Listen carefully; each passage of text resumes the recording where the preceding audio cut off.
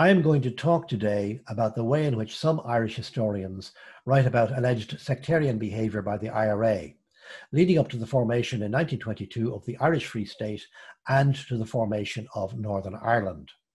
My remarks are based on an essay available online. It contains all of the source material for what I'm about to say and also additional information. Eyewitnesses to the 1919-23 Irish War of Independence and Civil War have given way to the professional historian who, it is said, searches written sources to arrive at dispassionate and more holistic accounts of what really happened. Not merely that. Fergal McGarry wrote recently that new revisionist accounts present a more complex picture of the revolution at its grassroots. They incorporate, he said, wider strands of sectarian, agrarian, and intra-communal conflict. Sectarian and intra-communal conflict was of particular interest to McGarry in his biography of War of Independence leader Owen O'Duffy, who is better known as leader in the 1930s of the Blue Shirt movement. O'Duffy as such does not overly concern us.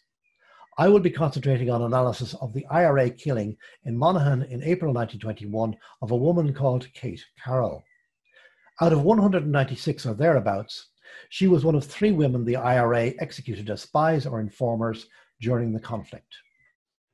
I will be questioning a number of assertions with regard to Kate Carroll's death, summarised here on screen. They range from suggestions that Carroll was killed for sectarian reasons, for alcohol-related reasons, or for not-so-romantic reasons. All in all, she was portrayed as a marginalised and vulnerable individual whose lack of status contributed to her demise. These historians' views are a product of the wider strands of conflict identified by Fergal McGarry. They emerged during the 1990s when historians asserted that the IRA targeted and oppressed groups of Irish people. The late Professor David Fitzpatrick of Trinity College Dublin, originally from Australia, though with Irish connections, first said this in 1990. Fitzpatrick repeated the point in 2012, also in a TCD history workshop book he edited called Terror in Ireland. He referred to a Republican terrorism which sought vengeance against what he termed detested groups, such as declared loyalists, Freemasons, Orangemen, ex-servicemen, military deserters, ex-policemen, those associated in any way with Crown forces or administration, and most contentiously, Protestants. Kate Carroll's death was recorded in that way from 1986 to the present day. It was part of a research field pioneered by Fitzpatrick's doctoral student, the late Peter Hart, a Newfoundland historian also with Irish connections. He first wrote in 1993 of the IRA targeting Protestants. In 1996, he accused the IRA in South Leinster and Munster of pursuing Protestants in campaigns of what might be termed ethnic cleansing. 2 years later, Fitzpatrick added homosexuals and divorced people, including, as in 2012, most contentiously Protestants. That year, Hart's The IRA and Its Enemies alleged IRA targeting of Cork Protestants. Appended to his long list of IRA enemies were, amongst others, prostitutes, Jews, unmarried mothers, and mixed marriage couples. Promoting sectarian and other issues to the forefront of a hitherto unrevealed so-called hidden history was considered not just academically rigorous, but also was regarded as a much-needed exercise in healthy self-questioning. It resembled a left-wing critique of a narrow-minded, reactionary even IRA. Kevin Myers asserted, in commentary on Hart's contribution, that IRA morality police initiated what the newly independent Irish state later institutionalized. Had ISIS then been in existence, the IRA would probably have been compared with it. Influential commentators like Myers linked his opposition to the IRA in the past to more recent IRA activity in Northern Ireland, especially as its armed campaign wound down and peace process activity replaced it. These revisionist historians' claims suffered some evidential shortcomings. In 2015, Paul Taylor's Heroes or Traitors demonstrated that ex-soldiers from World War I were not IRA targets. Likewise, despite having achieved soundbite status, claims that the IRA attacked unmarried mothers, mixed marriage couples, adulterers, divorced people, prostitutes, Jews, and homosexuals were soon, albeit silently, abandoned. Peter Hart also retreated. In 2003, he reversed himself and observed that Southern Protestant communities were not in fact victims of ethnic cleansing. In 2006, He mistakenly asserted that he had never said otherwise, but he still maintained that Protestants were victims of persecution. But why was bringing Protestants into the mix so, as David Fitzpatrick put it, contentious? Partly because, though revisionist accounts often ignore the point, Southern Protestant communities publicly refuted claims that they were mistreated. They also criticised Ulster Unionists for attacks on Northern Roman Catholics. Here is one example from members of Protestant churches in Schull, West Cork, in late April 1922. Southern Ireland's small Protestant population, which opposed partition, sensed that Northern co-religionists cared sufficiently about their alleged plight to make propaganda from it, but little more. Nationalist inclusivity made continual inroads into Protestant communities that also retained a significant Republican tradition, as detailed in some recent publications. This would have been impossible if the IRA systematically targeted Protestants, including Unionists. Despite Southern Protestant churches and most Protestants retaining a British allegiance, their settled view was delivered in 1924 by TCD Provost Henry Bernard, a convinced Unionist and former Church of Ireland Archbishop of Dublin. He said it was as loyalist and not as Protestant that members of the Church of Ireland had suffered. The Protestant and formerly overtly Unionist Irish Times agreed in 1935, affirming in effect that sectarianism had been a systemic feature of Northern Unionist, not Southern Republican politics. In the mid to late 1920s, what were referred to as die-hard loyalists, plus their allies in the imperial right in Britain, persuaded the British government to fund confidential compensation claims. This segment of Southern loyalists asserted they were victims during the conflict, on the basis of active support for the Crown. Some claims included allegations of sectarianism. One successful claimant, former Crown Solicitor for Cork, Jasper Wolfe, publicly rejected them. His financial losses and attacks on his person were a result of activity in support of Crown forces, nothing to do with his Methodist identity. He insisted both privately and publicly. Presenting Southern Protestants as occupying a marginal community was problematic for another reason. They were, relative to the rest of the population, rich. Protestants ran things. Up to the early 1970s, that is 50 years after independence, the then 4% Protestant population supplied 25% and more of bank directors and directors of manufacturing firms, many of which only or largely promoted Protestants into management and supervisory grades. In 1922, the Church of Ireland Gazette observed accurately that the Protestant community holds a commanding position in the South's economic life. The religious minority's socioeconomic status was a colonial residue that survived the erosion but not elimination of discrimination against Roman Catholics during the 19th century.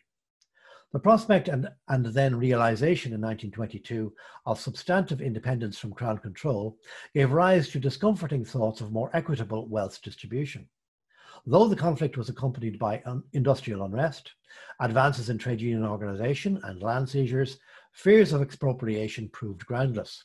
After defeating anti-treaty opponents in the 1922-23 Civil War, the Irish Free State was far from socialist. Neither was it intent on doing to Southern Protestants what the Roman Catholics suffered in Northern Ireland. During the 1990s, historiography, that is the writing of history, on these questions was heavily influenced by establishment concerns about Northern Ireland's post-1968 troubles. A native versus settler conflict narrative there was transposed onto and helped to considerably confuse the Southern past. Sectarian attitudes displayed openly by Northern Unionists were allegedly imprinted in reverse on 1920s opponents of British rule. Historians portrayed secular Republican rhetoric as merely gestural, undermined by a visceral local sectarianism. Before 1922, it was alleged by some historians, in agreement with die-hard loyalist and Ulster Unionist propaganda, that victimised and innocent Protestants got it in the neck. To demonstrate how such historical narratives are constructed and reinforced, I will look at an overlooked example concerning the death of Kate Carroll. It emerged independently of Peter Hart's analysis. Two motifs are present in this case study: what is termed proof by constant reassertion and generalizing from exceptions. It illustrates the use and abuse of fragmentary, partially reported and non-existent evidence to sustain overarching conclusions. It also displays what happens when such research is left to its own devices, largely untouched by outside scrutiny. It shows that, despite advertisements to the contrary, critical self-reflection is not a characteristic of the revisionist approach. I consider historians' treatment of an aspect of the War of Independence conflict in Monaghan in 1921. Cavan, Donegal and Monaghan were three Ulster counties retained in the Southern Irish Free State. During the 1912-14 Home Rule crisis, Ulster Unionist leader Edward Carson commended armed Monaghan loyalists occupying what he termed the outposts of Ulster. However, in the 1918 Westminster general election, Sinn Féin candidates, one of whom was Protestant, won both Monaghan seats. Protestant Unionist dominance in Northern Ireland would have been destabilised by adding Monaghan's 75% Roman Catholic majority. For this reason, the Ulster Unionist Council abandoned their Donegal, Monaghan and Cavan brethren. But before and after what the Monaghan's Unionist Northern Standard newspaper called this deliberate betrayal, Monaghan loyalists fought the IRA and persecuted local Roman Catholics. Revisionist historians instead portrayed a sectarian IRA that victimized Protestants. I look in particular at their analysis of the April 1921 death of Kate Carroll. A coherent narrative of the past is, or should be, sustained at each point by reference to evidence. Without relevant, adequately interpreted, and publicly available source material, purported history tends toward fiction. Explanations of Kate Carroll's fate, in research by Marie Coleman, Anne Dolan, Terence Dooley, Diarmaid Ferriter, Brian Hanley, Fergal McGarry, Ewan O'Halpin, and Tim Wilson, published between 1986 and 2018, will be considered in that context. I will also briefly survey contrasting treatments of anti-Catholic pogroms in Belfast in 1920 to 22. Let us look first at analysis by Professor Terence Dooley of Maynooth University, who specialised later in his career as a historian of the Irish Big House. In his 1986 MA thesis on Monaghan loyalists, Dooley accused the IRA of being involved in callous sectarian crimes. He wrote that in April 1921, the IRA rank and file, obsessed with ancient grievances, murdered a middle-aged female Protestant spinster named Kate Carroll.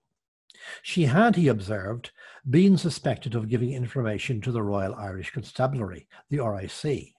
Dooley repeated himself in 1988, in a 1990 chapter in an edited collection, and in a further 2000 study of Monaghan Protestants. After Dooley made the ancient grievances point, all four works asserted: as Kate Carroll was a Protestant who was murdered against directions of a general IRA headquarters order, specifying that female spies be warned, not killed, this would suggest that local IRA units did more or less what they liked, and that in a county such as Monaghan, where Protestants had traditionally held the upper hand, IRA policy was dictated to a certain extent not by a national cause, but by a desire to exact revenge at a local level. Dooley wrote, without evidence, that Carroll's execution was carried out in defiance of Monaghan's IRA leadership. More generally, Dooley viewed loyalists the IRA targeted as sectarian victims. Dooley was the first researcher to make use of 1960s testimonies on the conflict in Monaghan. IRA veterans had been interviewed for what became known as the Barron Collection. Surprisingly, although some veterans spoke about Kate Carroll's death, Dooley's four publications did not cite or even mention them. Instead, he relied on the Northern Standard account, which reproduced publicity from Dublin Castle, the seat of British administration, and on his own speculations. Attention is apparent in Dooley's claim that Carroll's execution was sectarian, despite also stating that the IRA suspected her of informing. The tension can disappear if historians demonstrate that Carroll's religion fueled or over-determined IRA suspicion. Subsequent studies reinforced that view. They introduced also additional non-political reasons for the IRA's apparent vendetta against Kate Carroll. Carroll's fate attracted more attention in 2005. In Fergal McGarry's well-received biography of Monaghan IRA leader Owen O'Duffy, McGarry promoted a new narrative combining sectarianism and illegally distilled whisky, or poitín, as it is more commonly known. McGarry cited Dublin Castle's news releases in the Dundalk Democrat newspaper and a later report of proceedings of a British military court of inquiry. At the court, Kate Carroll's invalid brother Patrick reportedly stated that her IRA abductor asked Kate, "Are you making any drink now?" Kate Carroll allegedly responded that she was not and that she would not pay any more fines. Her brother also reported that his sister had been raided many times by the IRA for making whiskey, and that she had also been fined by the government for making illicit whiskey. From this, McGarry deduced that Carroll distilled poitín illegally, of course. McGarry also cited part of the RIC County Inspector's report on Kate Carroll for April 1920. The inspector reproduced Dublin Castle's narrative and said of Carroll, "Seeing others making poitín, Carroll sent out a letter to the police telling about them. This letter was captured on the raid on the mails, and Kitty was taken out of her house over 16-17 April, marched a mile away and shot dead. The usual IRA notice was forthcoming, but this also is believed to be a case of sheltering behind their terrorism." According to McGarry's interpretation of this report, Carroll had informed on her competition. But since the IRA had allegedly intercepted Carroll's fateful letter, how would the RIC inspector know its contents? Furthermore, how could McGarry know that Carroll was informing on rival poitín makers, not on IRA members or operations? Finally, why would Carroll assume that the RIC would be interested in her poitín-making competitors to the extent of ignoring her own illegal enterprise? These elementary questions were not posed. Equally puzzlingly, McGarry also observed that, unlike other executions, in this case the RIC inspector confirmed what McGarry termed the IRA's account. The reported question from her abductor to Kate Carroll, "Are you making any drink now?" became in McGarry's mind the IRA's account of her death. That is a remarkably thin thread for McGarry's conclusion that Kate Carroll was killed merely over poitín. The inspector implied, including in an uncited passage, that as Carroll was paying off a fine imposed some years previously, she was not currently distilling. IRA testimony on Carroll's death also existed, but as we shall see, it was sidelined. For McGarry, Kitty Carroll was a person of no social consequence, a middle-aged Protestant spinster. He surmised, "The charge of spying appears to have been a convenient rationale for the execution of an obvious and antisocial security risk." In other words, Carroll's illegal distilling, her religion, and unmarried status were the sole factors in her death. Rooted as he was in the vein of research established by Peter Hart, McGarry did not countenance even the remote possibility that Carroll might have assisted Crown forces against the IRA. McGarry agreed with Terence Dooley that Carroll's execution was based on a desire to extract sectarian revenge. Unlike Dooley, he thought Brigade Commander Owen O'Duffy was implicated. Again, following Dooley, McGarry characterised as inevitably sectarian the IRA's clashes with Monaghan's loyalist forces. They were described by Tim Wilson, another historian, as pro-state militias, a fifth column, in which the Ulster Volunteer Force, the UVF, and the new Ulster Special Constabulary, recruited from the UVF, were augmented by self-constituted town guards. In McGarry's circular logic, any IRA opposition to such avowedly quasi or paramilitary forces, Protestants with guns as Wilson described them, was sectarian. And that was because IRA members were primarily Roman Catholic, implied McGarry. He agreed with Peter Hart's observation that capital punishment was far more likely to be meted out to Protestants who provoked hostility or suspicion than to Catholic transgressors. The theory does not hold in Monaghan, where the IRA executed 8 people as spies, of whom 1 was Protestant, in a county where 25% of the population were Protestant. It is time now to move to a third representation, from TCD historian Anne Dolan, that quite spectacularly refashioned Carroll's status as a marginalised sectarian victim. Dolan's 2011 essay, Ending War in a Sportsmanlike Manner, The Milestone of Revolution, 1919-23, opened with, There were 5 bullets in Kate Carroll's body when it was found in April 1921. Dolan followed McGarry in suggesting that Carroll may have informed on those IRA men who seemed intent on hounding her out of her poaching business. Equally without evidence, she referred to Carroll being fined by a Republican court. Dolan reported, "The British Military Court of Inquiry investigating her death declared that Carroll was probably suspected of disclosing information to the police with regard to local Sinn Féin activities. As the court politely put it, Carroll was a woman of feeble intellect. The allegedly feeble-minded Carroll was now literally an unwitting victim. The problem is the court did not find any of the things Dolan asserted." Court findings ventured no motive for Carroll's execution, and they expressed no view on her intellect. It appears that Dolan misread the notes of a British official called Francis Hemming. He compiled information on IRA activity, possibly for his superior, Hamar Greenwood, the last British Chief Secretary for Ireland. Hemming's commentary appeared to rehash Dublin Castle reports that appeared in the 23 April Dundalk Democrat and other newspapers. Nothing to do with the Military Court of Inquiry. One report stated that the IRA had captured anonymous letters from Carroll to the RIC about illicit drink traffic. Kate Carroll's 80-year-old mother, Susan, not her daughter, was reported as the possessor of a feeble mind. Had she read the report, Dolan might have spotted the similarities and the anomaly. Instead, Dolan cited an 86-word summary in a not verbatim Marne collection extract. It concluded, "Note, many details missing, indeed." Having misread her source, who appears to have misread the Castle report, Dolan took the story in a startling new direction. She reported, "The Court of Inquiry never found out that Kitty Carroll had been pestering one of the local IRA volunteers, that she had some notion that one of them might marry her." Dolan mused. Perhaps some fumbled promise on a dark evening had not been kept in the cold light of day, when the once amorous volunteer no longer liked what he saw. Are we to assume that a nameless cad played a part in shooting Kate Carroll for male chauvinist and intensely personal reasons, burying the personal in the political until Dr. Dolan arrived to unearth the truth? The source for this remarkable twist was curator Monaghan County Museum. Unfortunately, the person who occupied and occupies that position has no view on the subject and cannot remember ever speaking on it to Dr. Dolan.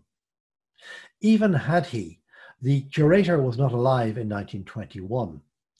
Dolan's discipline is, we should remind ourselves, history and not romantic fiction. Dolan concluded that, in Kitty Carroll's case, you could argue that she was killed because she was a Protestant. You can argue that she was killed because she was a nuisance to a man. Well, you can argue whatever you like. Evidence usually helps. In this sinister space, it is all ifs, buts, and maybes, but tied to an overarching sectarian certainty. As Dolan put it, Carroll might be a spy, she might not. There might be some personal grievance, there might not.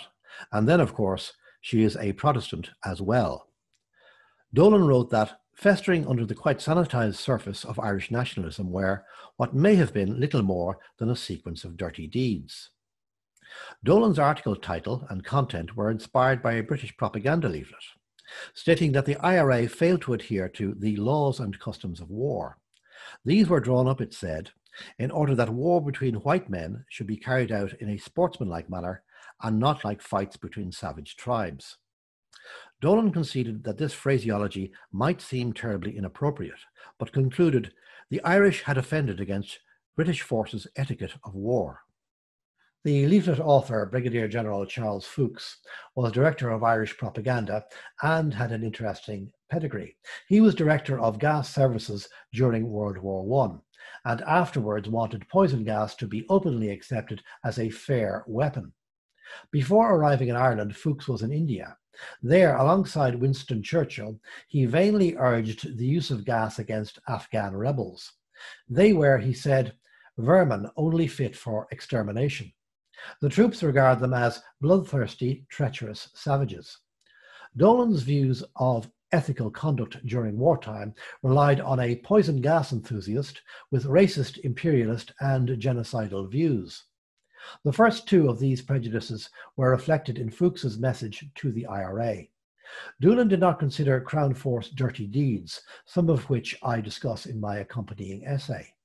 She misattributed responsibility solely to Irish Republicans, particularly in a final unsourced paragraph. She wrote, "Tom Barry referred to it as going down into the mire to find your freedom." It was no longer, as Fuchs said, war in a sportsmanlike manner. West Cork IRA Commander Barry in fact asserted something quite different. He wrote in Guerrilla Days in Ireland in 1949, "The British were met with their own weapons. They had gone down in the mire to destroy us and our nation, and down after them we had to go to stop them."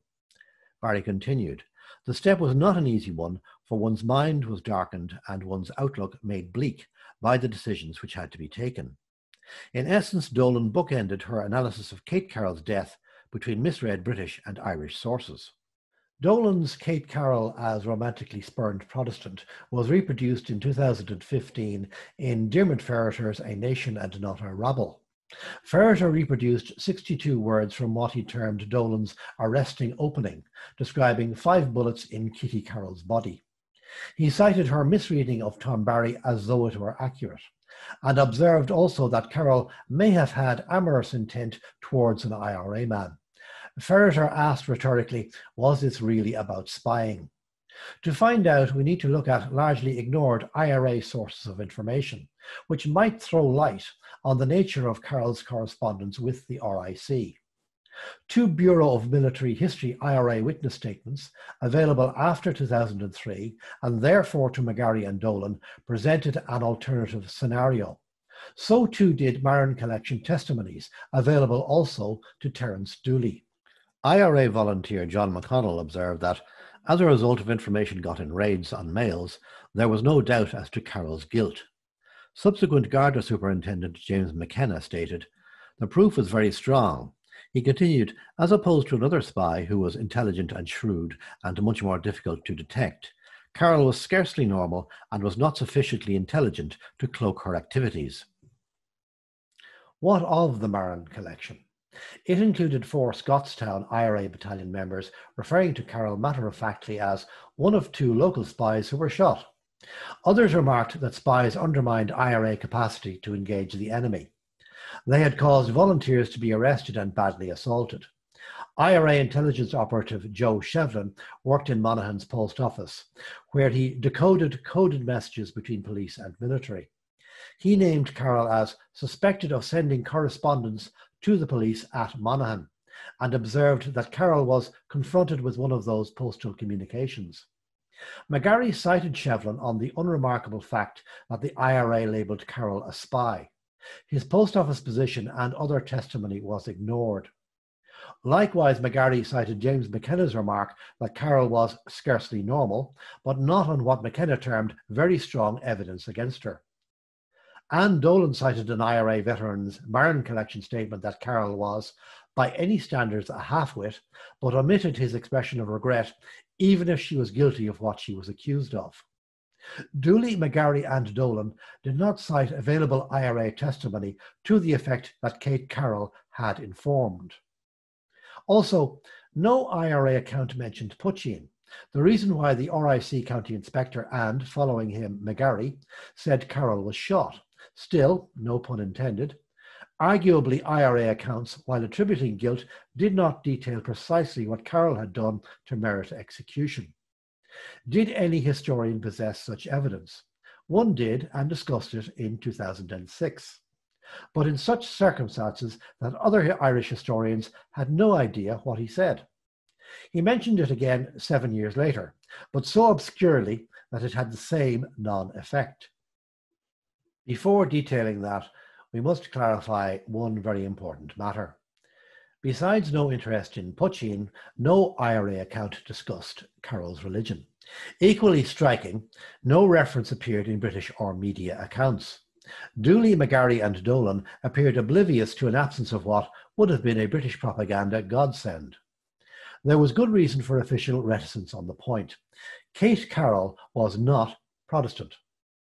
No referenced or available source, local or national, identified Carroll as Protestant.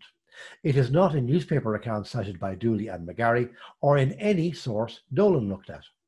No alarm bells rang, it seems, at the lack of evidence to support historians' sectarianism interpretation. Take the 1911 census that reported the Carroll family as Roman Catholic. That census went online in 2009, the census schedules having been available since 1961. There is no apparent source-related basis for Dooley's initial or McGarry's subsequent assertion that Carroll was Protestant. Nevertheless, sharing the same basic assumptions, Dolan, Ferreter, and also Timothy Wilson continued to publish the mistaken claim. Instead of the discovery that Carroll was Catholic, stimulating a critical reappraisal, revisionist historians supplanted Protestantism with Putschine and Love Gone Sour as proximate causes of Carroll's execution. Before detailing that, we should first discuss another anomaly in the story of how Kate Carroll's story was told. Professor Eunan O'Halpin of TCD disclosed important privately held IRA testimony when he spoke in 2006 to the Australian Army's annual Chief of Army Military History Conference. Its proceedings that year, which were not publicly available, addressed the theory and conduct of small wars and insurgencies. Conference organisers identified the ways in which we must meet and defeat insurgents. Speakers, many with practical experience, considered conflict in various colonial hotspots, including lessons learned fighting liberation forces in white minority-ruled Rhodesia and South Africa. O'Halpin presented anonymised testimony on Kate Carroll's death, to which, based on a family connection, only he had access. I looked at the material that became available recently in Monaghan County Museum. It is from Thomas Brennan, an IRA intelligence officer and second in command of the IRA's 5th Northern Division. Brennan's handwritten IRA notebook, composed in the 1930s, fleshed out previously cited IRA accounts of Kate Carroll's fate.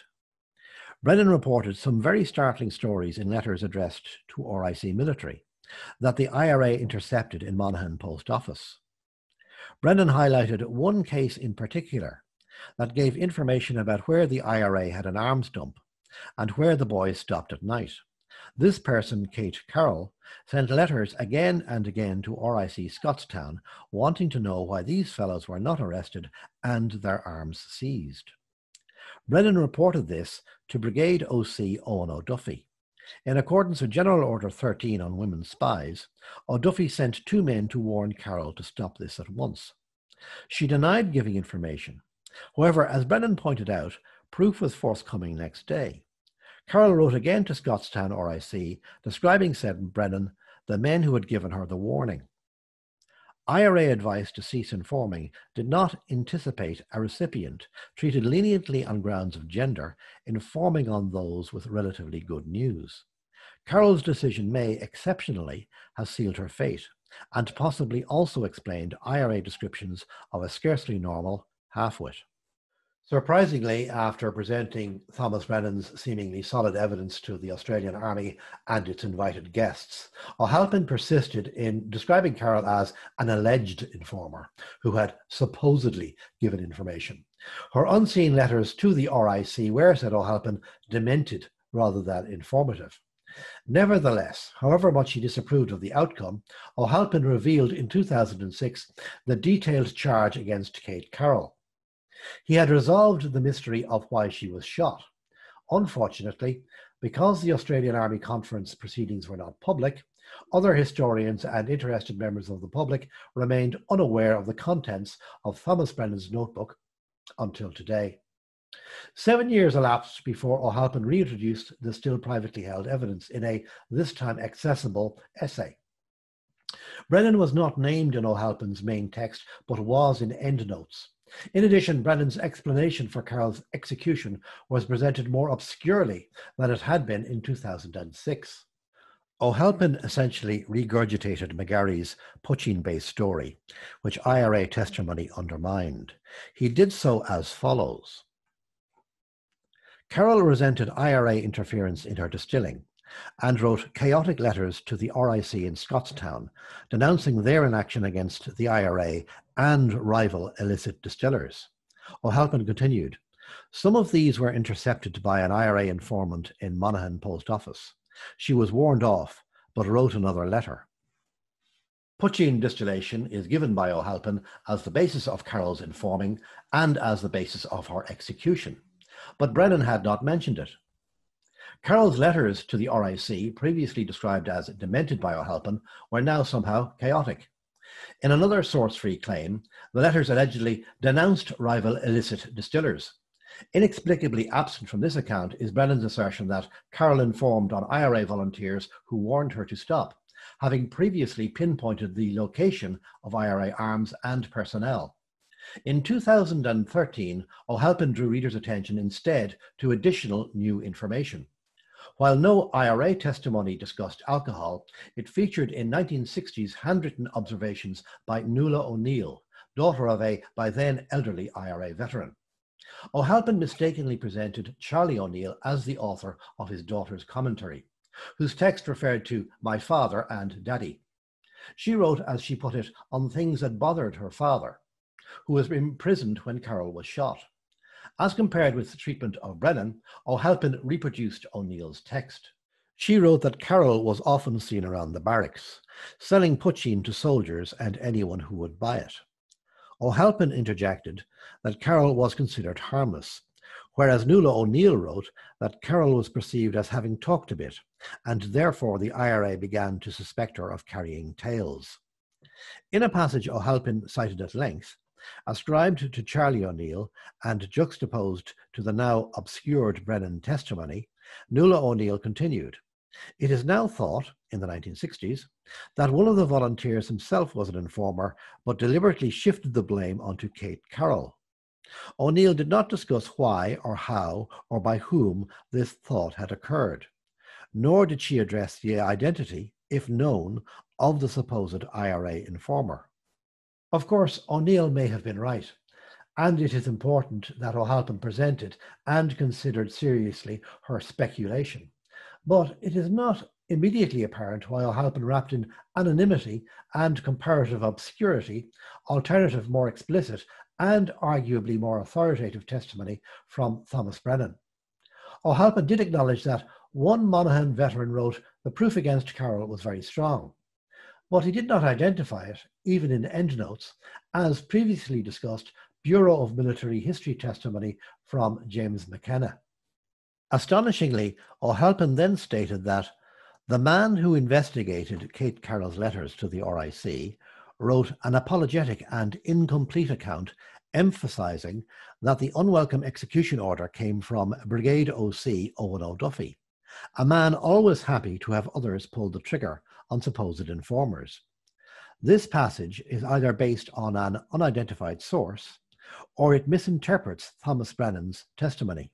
Since she did not mention them, Nuala O'Neill, and also possibly her father, may not have been aware of Carroll's letters to the RIC. Her opinions may have been residually influenced by Dublin Castle publicity. Another factor should be considered. The text and a separate, also handwritten summary of her father's recollections display an abiding animosity toward Owen O'Duffy. He was a controversial Free State Garda Commissioner from 1922 until February 1933, when a new anti-treaty Fianna Fáil government dismissed him. O'Duffy, who became Fine Gael's first leader, then led the proto-fascist Army Comrades Association, the Blue Shirts, which violently opposed both Fianna Fáil and the IRA.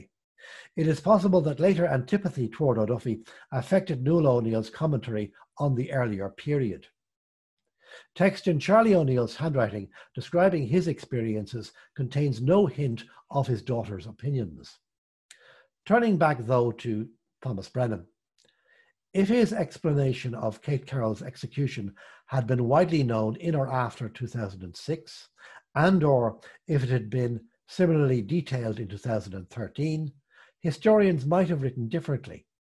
Curiously, by not giving Carroll a false Protestant identity in 2006, perhaps O'Halpin was at least tacitly acknowledging that Dooley and McGarry's views on that point were not tenable. If so, that insight, in addition to Brennan's testimony, might have been useful to Anne Dolan, a TCD colleague in 2011, and to UCD's Diarmaid Ferriter in 2015. In 2015 also, Marie Coleman of Queen's University Belfast publicly corrected the Protestant Kate Carroll mistake in a collection part edited by Diarmaid Ferriter. She had been alerted to the error by Dáithí Ó Corráin. He had worked with Una O'Halpin on a soon-to-be-published database, The Dead of the Irish Revolution. The essay following Coleman's was by Anne Dolan, who again discussed Kate Carroll. This time, Carroll's illegal occupation, alleged romantic entanglements, and supposed religion, which had loomed large in Dolan's 2011 contribution, were ignored. Unaware of Thomas Brennan's testimony, Marie Coleman attempted briefly to rationalise the 29-year-old error concerning Kate Carroll. In Coleman's essay, historians Dooley and McGarry, but not for some reason Anne Dolan, were named in endnotes as having previously made the mistaken assumption that Carroll was Protestant. Coleman's main text excused the error. The IRA's exceptional execution of a woman had, she wrote, led historians to question if there was a sectarian motive to Carroll's killing. Let us leave aside the fact that Dooley and McGarry, plus Dolan, had not merely questioned but had promoted a sectarian motive for Carroll's execution. Coleman here seemed to suggest as valid a belief that Carroll's fate was more readily sealed if she were a Protestant rather than a Roman Catholic woman. Put another way, the historian's own pre-existing and arguably sectarian assumptions both encouraged and excused publication of historical fiction. One historian, Brian Hanley, reflected self-critically on his 2010 book, The IRA, A Documentary History, mislabeling Carroll as Protestant. He observed in 2016 that historians writing on the contentious subject of sectarianism must do so with care. Diarmaid Ferriter's A Nation and Not a Rabble had used Hanley's book and also Anne Dolan's 2011 essay in reference to Carroll. In accepting responsibility for misleading Ferriter, having himself been misled by Dooley and or McGarry, Hanley wrote, "I had made the assumption that Carroll was Protestant. She was described as such in several accounts, without checking the relevant source material. Hanley did not mention Ferriter's more extensive reliance on Dolan's research." Despite Marie Coleman's correction in 2015, Protestant Kate Carroll made her final appearance in 2017 in Tim Wilson's contribution to a book of essays dedicated to Roy Foster. Citing Fergal McGarry, Tim Wilson's otherwise incisive dissection of The Strange Death of Loyalist Monaghan described Protestants as having a heterogeneous existence, ranging from landowners like the Rossmores and Leslies, both with estates above 13,000 acres, down to, he observed, Kitty Carroll, a poteen maker living on a few acres of wretched mountain land. We now know that rather than an exceptionally poor Protestant, Kate Carroll was a typically impoverished papist, whose circumstances may have left her ripe for RIC exploitation. Dooley and McGarry reconnected with Carroll in 2017 and 2018. One of them admitted to their shared error.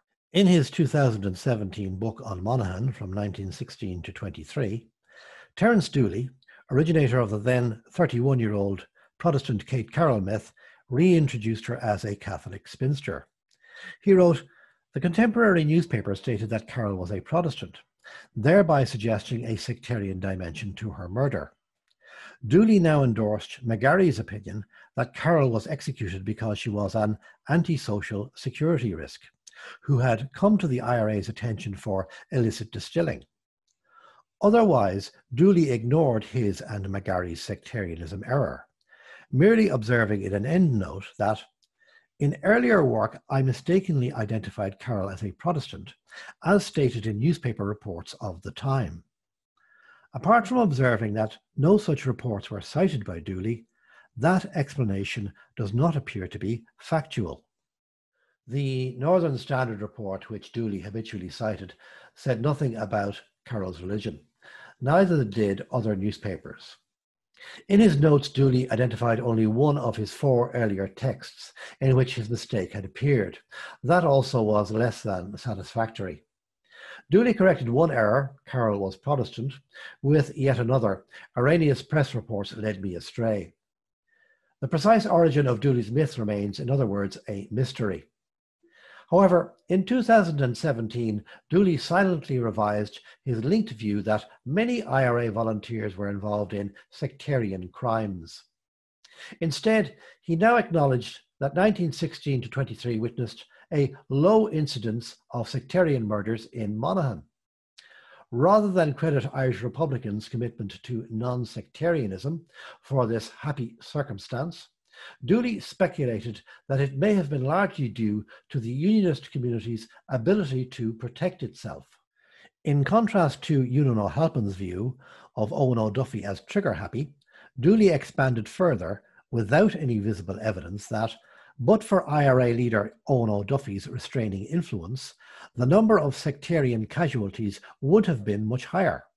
By extension, this suggests that the rank and file were intent on sectarian violence, motivated by revenge, possibly embedded in historical ancestral grievances or jealousies as much as contemporary events.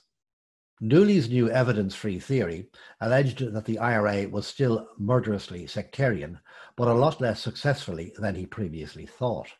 Dooley thus preserved his original argument with a new but vacuous claim, despite having abandoned the previous alleged evidence that formerly had sustained it. Like McGarry, Dooley promoted a loose, broad, and contradictory definition of sectarian violence. It included Republican attacks on members of the paramilitary Ulster Special Constabulary and on loyalists who had shot IRA volunteers. It seems clear from Tim Wilson's account that in 1919 to 21, Monaghan loyalists were well armed and aggressive, but that Irish Republican forces militarily defeated them. Put another way, they were unable to impose the kind of repressive control over nationalists that their Unionist peers successfully imposed in the 6 counties. However, in defeating loyalist sectarianism in Monaghan, Irish Republicans did not reverse engineer it. Dooley ignored these distinctions.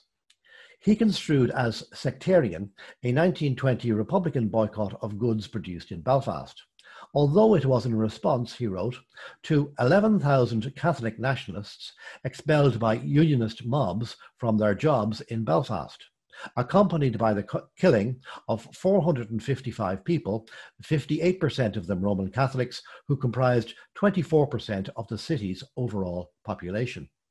The extent of the violence, which also included expelling over 23,000 mainly Catholic people from their homes, and the destruction of over 500 Catholic-owned businesses, was first documented in G.B. Kenna's Facts and Figures of the Belfast Pogrom in 1922, which is available online at academia.edu.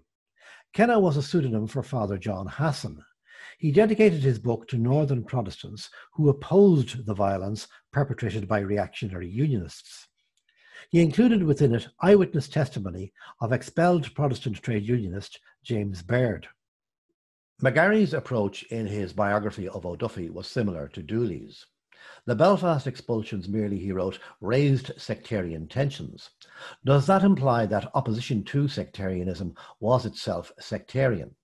While the Belfast boycott may be criticised as ineffective, it was motivated to restore to their jobs those thousands who included Protestant trade unionists expelled from their workplaces and to deter then rampant loyalist violence.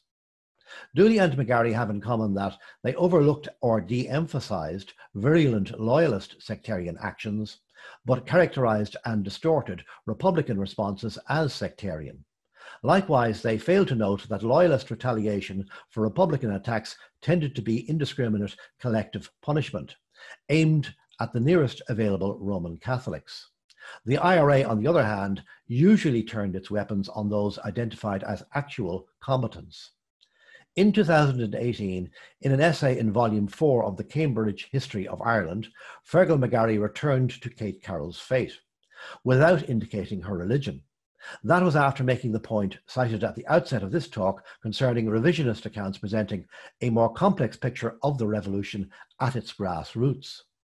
McGarry wrote on this occasion that in Monaghan, Republicans killed Kate Carroll because her involvement in poutine making gave rise to concerns about spying, but her marginal status and more intimate factors may have contributed to her death. Unlike Dooley, but following Dolan, McGarry ignored earlier claims about Carroll's supposed Protestantism. He referenced, however, his 2005 O'Duffy biography and Ferreter's 2015 account, which featured Carroll as Protestant. His new assertion that more intimate factors may have contributed to Carroll's death relied on Ferreter's use of Anne Dolan's romantically rebuffed Protestant narrative. The problematic original source for Dolan's 2011 allegation, not repeated in her 2015 essay that mentioned Carroll, was thereby doubly, if not triply, obscured in McGarry's reiteration of Dolan's claim via Ferreter. If that fantastic story has a factual basis, it is not available to historians. To conclude, the evidence properly scrutinized shows that Carroll is no longer Protestant, feeble-minded, spurned by a volunteer who dishonoured her, or even a snit on her fellow moonshine makers. She was possibly out of her depth, became an informer, and ignored warnings to desist. That does not mean that she should have been executed, but it is a reason she was executed. Much of the evidence supporting this conclusion was available, yet ignored when Dooley, McGarry, Dolan and Ferreter were writing. The most significant IRA testimony from Thomas Brennan was known to Professor Eunan O'Halpin in 2006, but, for reasons outlined, appears to have remained unknown to others interested in the subject. Those who promoted the story of Kate Carroll, Protestant poutine maker, preferred British to IRA accounts of Carroll's death. In depicting her as a Protestant whose death had a sectarian dimension, they went far beyond even the limits of contemporary British propaganda. Dismissing IRA testimony while endorsing tendentious British accounts indicates a collective condition of selection bias. But why does contemplation of the individual role and fate of Protestants occupy such space within revisionist historiography, as compared to that of thousands of Roman Catholics in Belfast, and of those socialists and trade unionists who suffered alongside them? If I could use a journalism analogy, during the 1970s guerrilla insurgency against minority white supremacy in Rhodesia, a two-part cartoon illustrated Western media reactions to news of two massacres. In part one, a newsroom is thrown into a dizzying deadline frenzy when its wire service spat out news of the death of white-skinned civilians. In part two, a journalist becomes re-energized at incoming news of black victims of white violence. But unimpressed, semi-comatose colleagues lazily deflate him to the effect of, "So what? Dog bites man." The cartoon expressed a truism, that dead white people had a higher news value by virtue of their skin complexion. For some Irish historians, so too do Irish Protestants. Real, or, in this case, imagined. If the cartoon illustrates a type of racism, our story constitutes a species of sectarianism. Whereas the fate of an individual Roman Catholic is seldom dwelt upon as a sectarian victim, that of a Protestant is invariably. That might seem an odd observation, especially considering that the historians critiqued here are mainly from a cultural Roman Catholic background. Perhaps they are overcompensating in a profession which for many years endured intense official and media scrutiny of history relating to the Irish national or British imperialism question. As the late Professor Ronan Fanning put it, throughout Northern Ireland's long war from 1968 to 1997, the British and Irish political establishments sought to control the presentation of the history of 1912 to 22 in order to buttress and legitimize their own authority, while at the same time denying legitimacy and authority to the Provisional IRA and other paramilitary forces. Another way to put it is that suspected loyalists make for first-class victims. Nationalists who are victims of Crown Force violence or of violence in support of the Crown, including the thousands driven from their homes and livelihoods in Belfast and surrounding areas, tend to be footnotes to allegations of IRA sectarianism. Fergal McGarry was therefore mistaken in asserting that the end of the more recent troubles saw much heat dissipate from these Irish history disputes. In fact, the end is precisely when their contemporary aspect emerged, as controversial accounts of the 1919-21 conflict in Cork and the Monaghan-based research discussed here fully demonstrate. Revisionist history needs to be read, but treated in the same manner as historians should treat their sources, that is, critically. Revisionist historians retaining a critical faculty need to break out of their self-reinforcing and self-referential cocoon. Otherwise, those seeking objective understanding must seek authoritative historical accounts elsewhere. That concludes my talk on this subject. If you are still interested, I suggest reading my accompanying essay, which is available on academia.edu. There you will also find facts and figures of the Belfast pogrom. It relates events that started 100 years ago in Belfast and spread to surrounding areas. I hope you find it of interest. Thank you very much.